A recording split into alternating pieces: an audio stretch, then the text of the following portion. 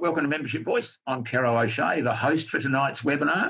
Of course, I have with me Alison Dalziel, who's going to be facilitating the workshop and doing the presentation beforehand. She's a wonderful Rotarian, one of the people who lives the ethos that Rotary stands for, a believer in people, in community, as well as being an economist, a futurist, one of the founders of the Beaufort Rotary Club, which is an innovation in its own right. And having been a Rotarian for 15 years, Alison knows her way around this space. And one of the things that she is really passionate about is helping Rotarians and Rotary clubs get hold of this strategic planning thing and doing it properly rather than just making a trophy to sit on a shelf somewhere. So with that little background, I am delighted to introduce Alison Dalziel. Over to you, Alison.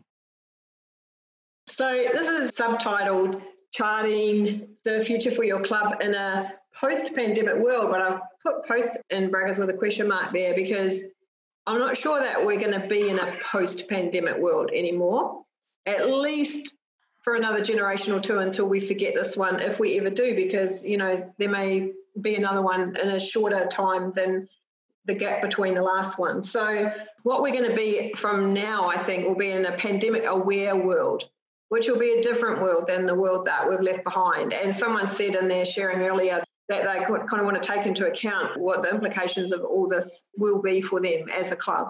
And I think there will be significant implications for everybody and not least of all for Rotary.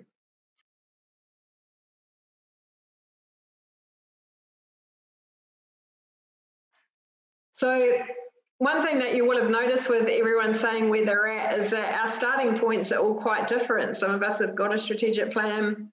Some of us are just starting one. Some of us actually, we did a little survey and some of you have got, you know, a plan that has got out of date. So everyone's starting from different points, but everyone's kind of asking, well, where to from here? And it is a time of great disruption. So it's a perfect time to ask, you know, now what should we leave behind and what should we take with us and what should we start new? So it's a perfect time for strategic planning. So for any clubs, like Emma was sharing, you know, they've been going for a while without a strategic plan. It doesn't mean they didn't know what they were doing. It just means they haven't documented that. And maybe this is a really great time and opportunity to actually take that step and say, right, now that we know what we know, and now that we've been doing what we've been doing, right? Because you don't need a plan to do stuff, right? We all know that. All of you who are doing stuff and haven't got plans, it hasn't stopped you from doing stuff.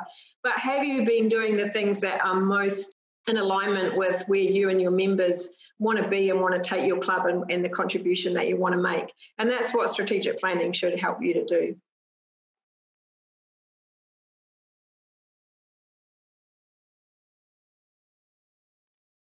So I just wanted to start with 3 key principles for strategy development. And honestly, I could have filled a page. These ones to me are the most important. Some of you will have other principles.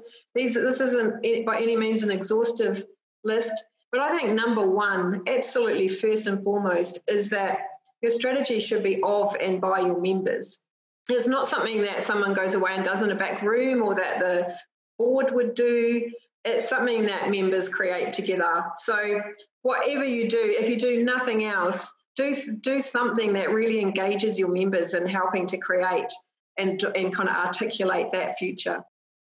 It should be inspired, right? You should be inspired when you're kind of working out what that vision and direction is for your club. And it should also be inspiring for yourselves and for others, not just your own club members, but potentially inspiring for people who might be interested in joining your club. You know, it should be something that you're really proud of. If it's on your website, there's a link on your Facebook page where your key messages are there, and it's inspiring to others and also potentially to partners who might help you to deliver your plan. So other parties who you might work with. And to be honest, if you read your strategic plan or you get halfway through your vision and you notice that you've fallen asleep, then it's probably not the best plan. You should probably kind of have another crack at it. All right, it should be something that has you feel a little bit, you know, sitting up straighter, ready to go, kind of, yeah, this is what we're up for. And third, it should be clear about your priorities. I don't know how many strategic plans I've read where by the end, I was actually really no clearer about what they were actually going to focus on than I was at the beginning.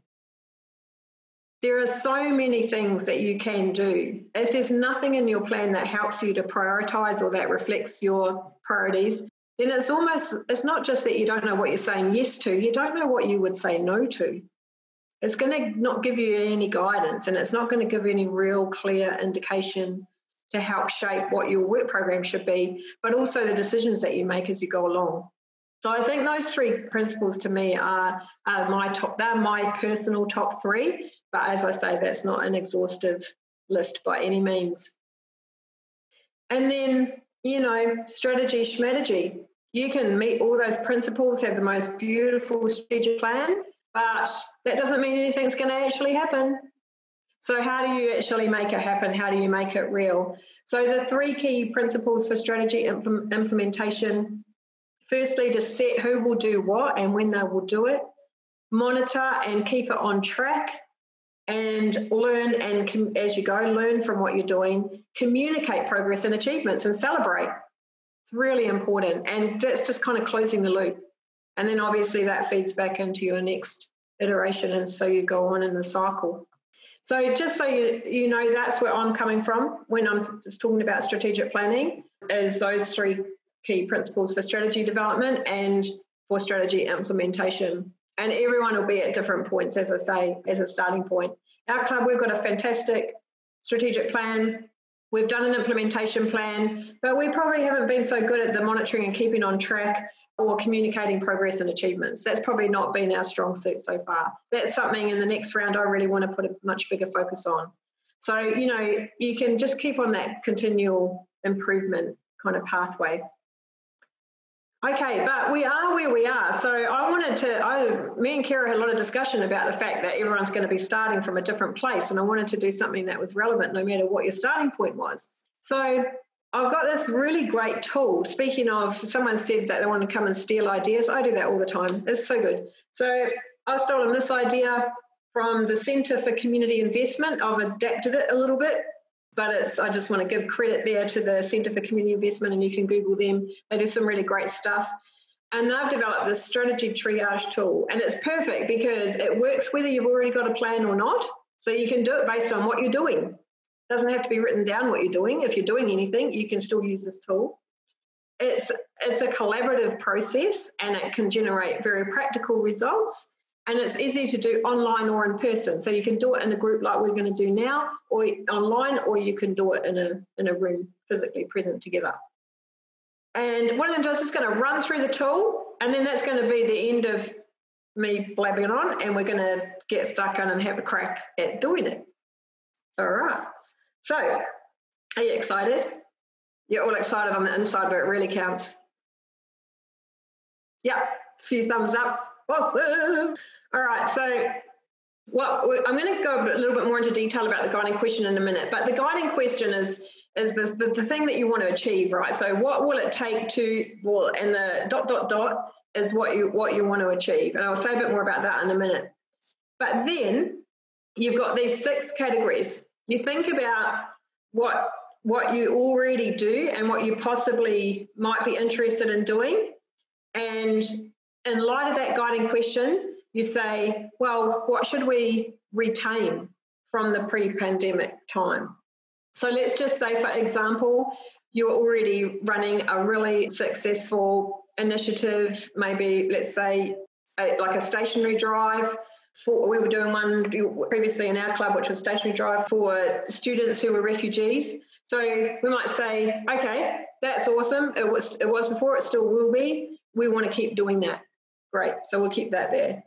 And then what do we want to retain from the pandemic response? So it may be that you've already introduced new things that you go, oh my gosh, that was amazing, and we don't want to let that go. So maybe you've been doing online meetings. You might not want to do all your meetings online from now on, but maybe once a month you do, or once a quarter, or whatever. So you might retain something like that from your pandemic response. Then there might be something that you want to pause. You want to say, actually, this may still be relevant again in the future, but over this next recovery period, it's just not going to be something that we should be putting any effort into. it's while we've got other much higher priorities. So you might put something on pause and come back to it later.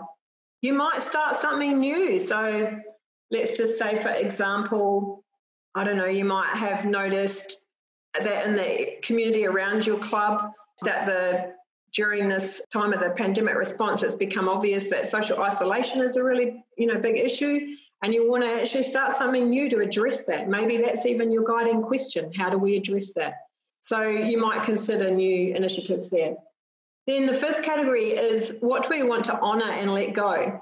And these are things that perhaps it's time, and it might have nothing to do with the pandemic, by the way, or any change or anything. It might just be that this is a great question to ask at any time. Is there things that we're just holding on to just because they're the way we've always done them? Maybe there are things that are no longer serving the purpose that they once were, but we don't let them go brutally, right? We let things go gently and with honour, for this purpose that they have served. And we say, we do something around that. I think one of the reasons why clubs find change so hard is that we're not very good at honouring and letting go.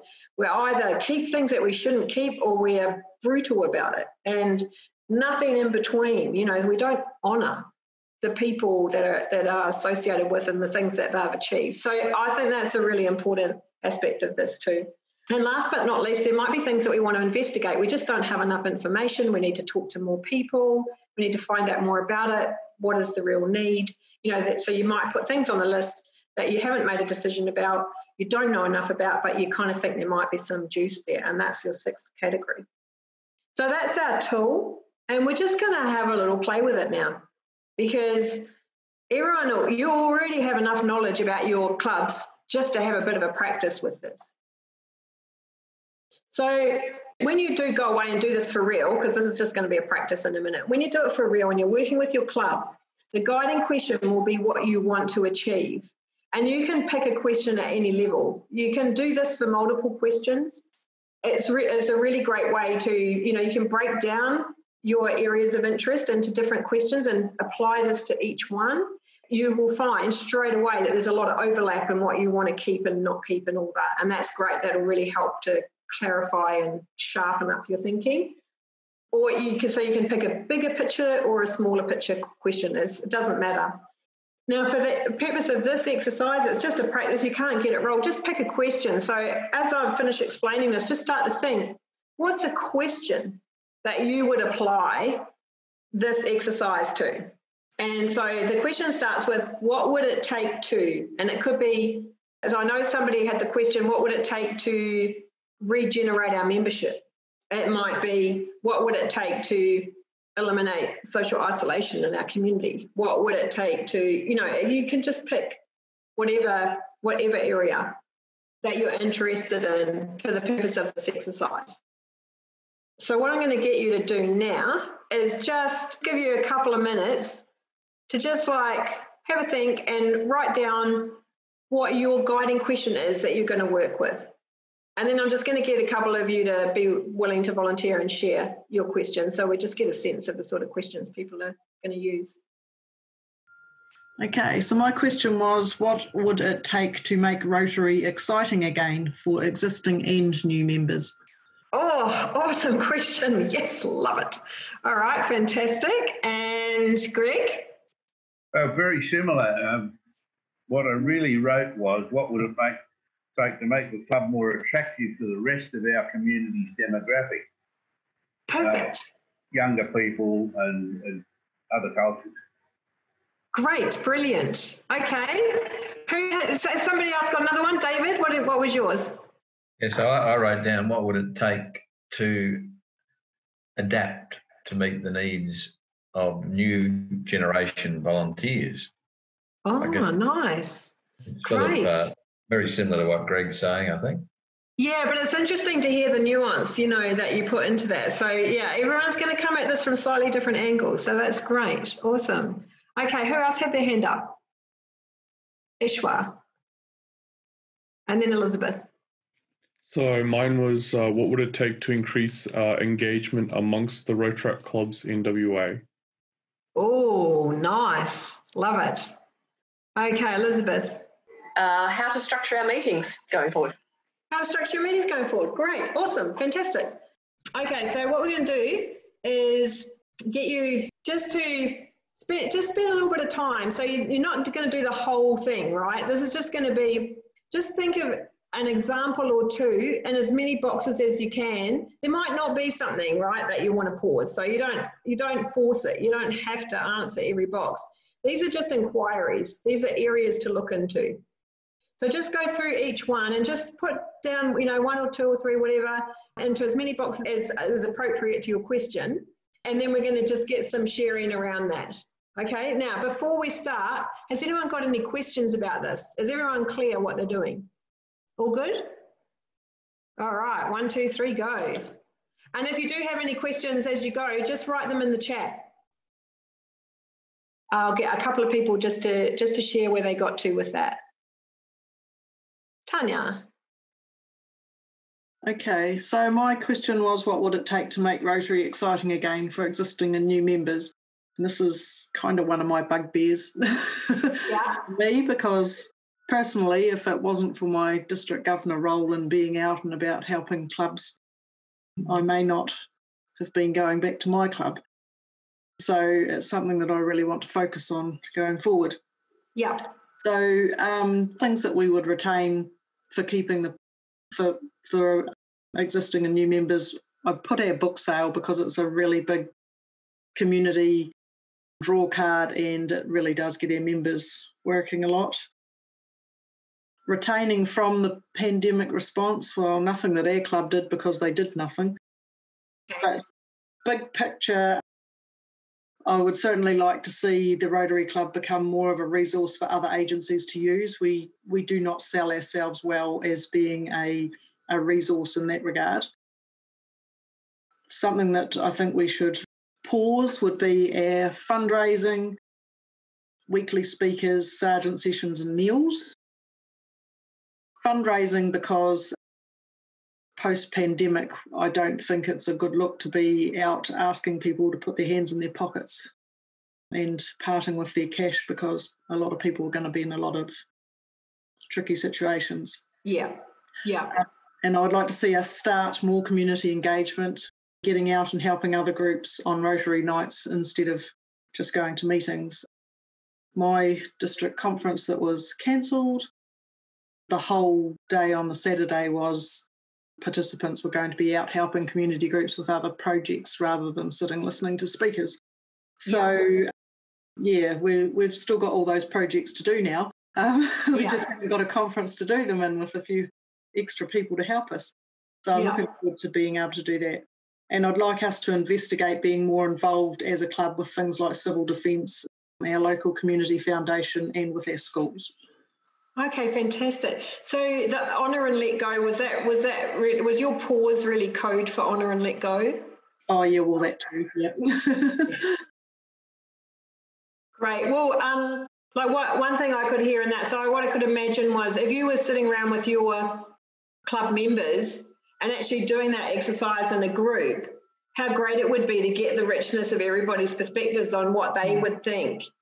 So some people would probably be right with you and, you'd find some things would really float to the top, but, other people might go, oh, we can't pause or honour and let go our weekly meetings. What are you talking about? Are you mad? So you can kind of have that debate and have that discussion and get everyone's perspectives in it. And then once you've decided, well, how easy would it be with the sort of things you're talking about to say, right, well, who's actually going to do this? Who's actually going to take responsibility for, recreating our meetings? Who's going to take responsibility for, engaging with these other interested, parties in our community, and when are they going to do that, and who do they need help from, and, da-da-da. So, next thing you know, you've got a plan. Yep. Yeah. Okay, great. Well, we've got time for one more. So who else would like to share? Ishwa. Okay, so my question was, what would it take to increase engagement amongst the Rotary clubs in WA? And so what I had for retain from pre-pandemic was, right now we have ongoing instant messaging conversations with all of the club presidents. So that happens between myself and them, and then we have a group amongst all of the club presidents. It's not particularly well used by the presidents. It's still right now very one way. I kind of post in there to send them information, but I don't really get a lot of questions back in that forum. So not very engaging so far? Yeah. I'd like to retain that. I'd like to see it change so that there's more conversation happening rather than just a monologue.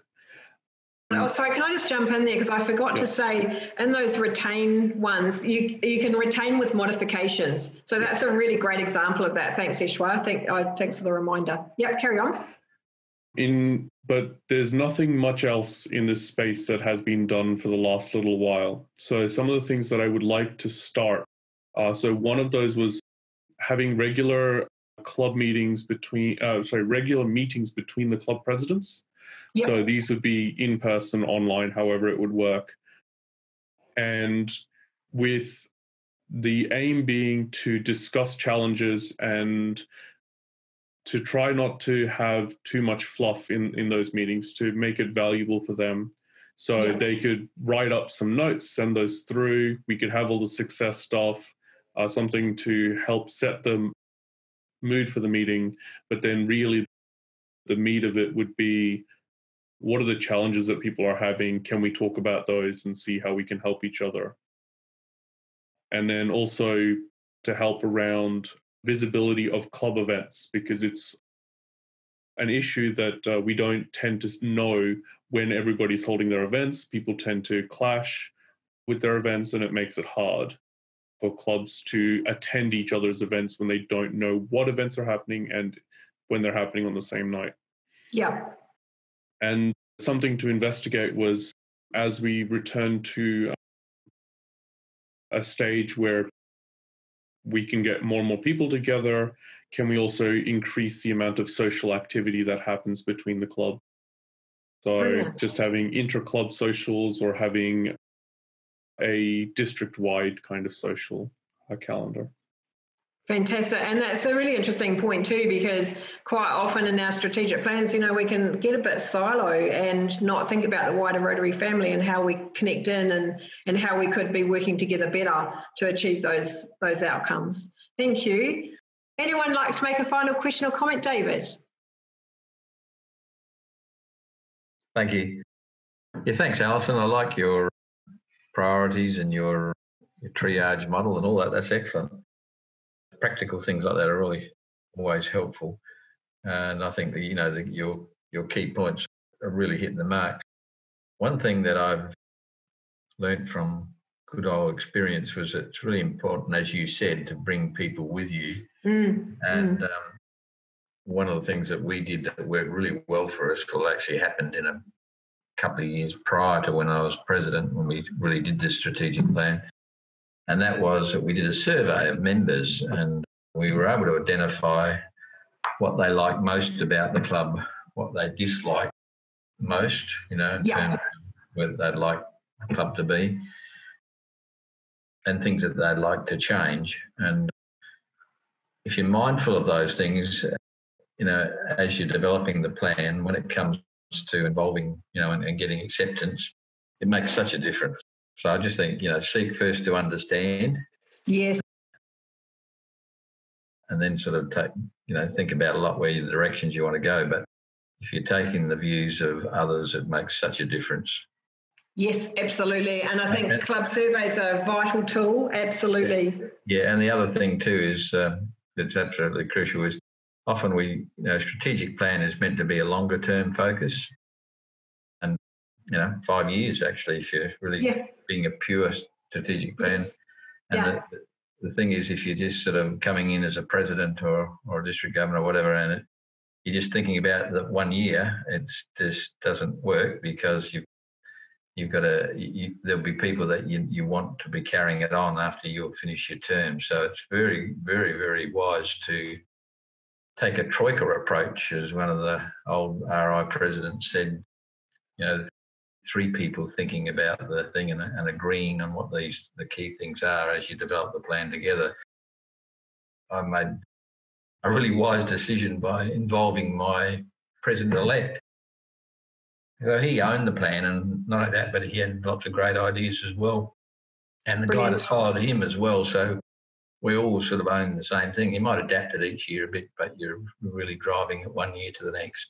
Absolutely, and it should be, you know, monitoring and reporting back every year. And of course, it's that club engagement ultimately that should be the glue of your plan. But I totally agree with you about that train of the past, current and future president. But your club members really are the ultimate glue of your plan.